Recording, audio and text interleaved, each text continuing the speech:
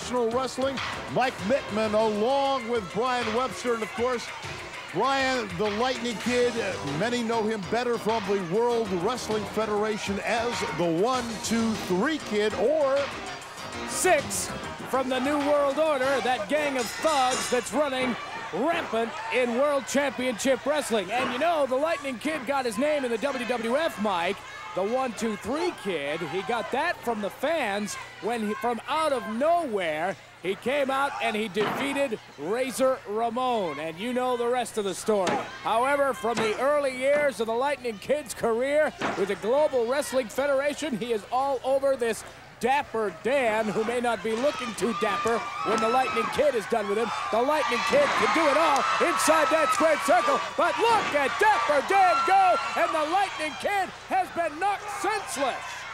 And a scoop slam, and down goes the Lightning Kid. And I'll tell you, I'm impressed. Look at that from Dapper Dan. Quick cover, but only a count of 1. The Lightning Kid, quick as lightning. Now for the right across the ring. In comes Dapper Dan, and Monkey flips him out of there. These two wrestlers, not some of the biggest wrestlers, but probably as quick as you're ever going to see. Whoa, and there you go, the Lightning Kid putting the brakes on, holding onto the top rope, and that will allow the Kid to take over on Dapper Dan. And now taking his opponent into the corner. It's a smash to the chest of Dapper Dan, and there he goes in the corner, and look out. Oh, and that drop kick was right on the jaw, and there was nowhere for Dapper Dan to go. Can you imagine the impact of that particular maneuver? Irish whip in. Oh, what a kick right into the upper chest by the Lightning Kid, displaying some of the muscle and some of the skill that it takes to be one of the true superstars of the squared circle. And Brian, since the opening bell, there hasn't been more than a 2-second lull in the action, and look at this. Suplex into a pinning combination, but cannot hold on for more than a count of 2.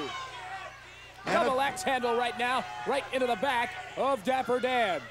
And it is all the Lightning Kid right at this point, and look at that. A clothesline catches Dapper Dan.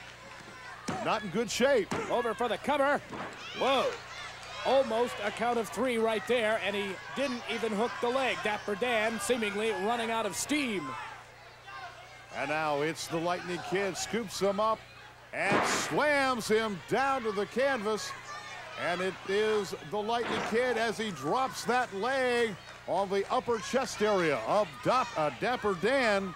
Devastating leg drop right there by the Lightning Kid, who backs his man up. Now sends him for the right across to the 4 turnbuckle. Moving in, and Dapper Dan moves out of the way. Nobody home. The Lightning Kid came crashing down to the canvas, and this may be the opening that Dapper Dan was looking for. Dan now with the Lightning Kid, measures him up, sends him for the ride. Whoa, ducked underneath the clothesline attempt by the Lightning Kid. High crossbody and a quick cover, and only a count of 2.